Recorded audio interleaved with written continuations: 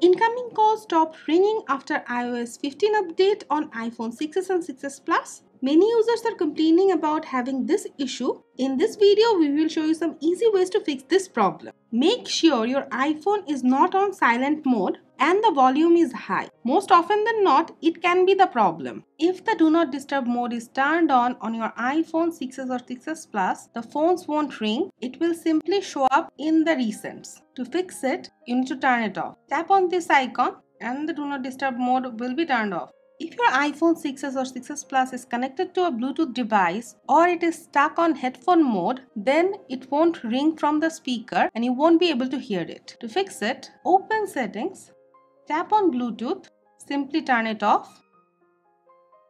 And if your iPhone is stuck on headphone mode, you can simply give it a force restart. It will not only fix headphone mode, but if there are any software glitches that was causing the problem, it will fix it.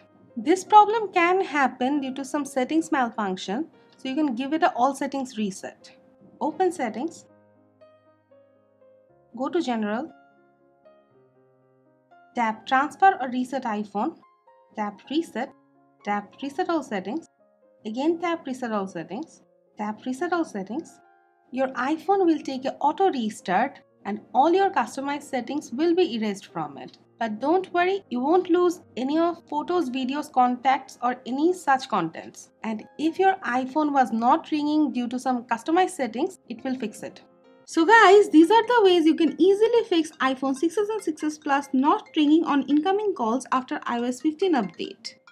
That's it for now. If you have any query regarding the topic, let us know in the comment below and always stay with our channel. Thank you.